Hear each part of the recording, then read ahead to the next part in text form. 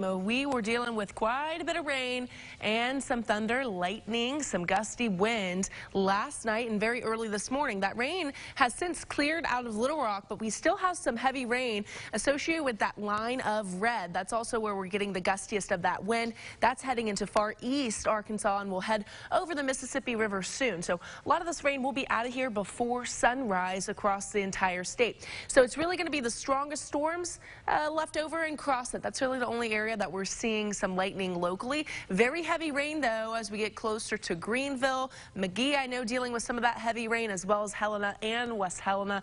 They're going to be dealing with that over the course of the next few minutes. Rainfall since midnight, we picked up quite a bit. You probably heard that while you were sleeping. Maybe you woke up to it. Over half an inch here in Little Rock, over 3/4 of an inch in Monticello, close to 7/10 of an inch into El Dorado. So everybody picked up quite a bit of rainfall due to the system moving through. And that will continue to track farther east, taking the rain and the clouds away from us.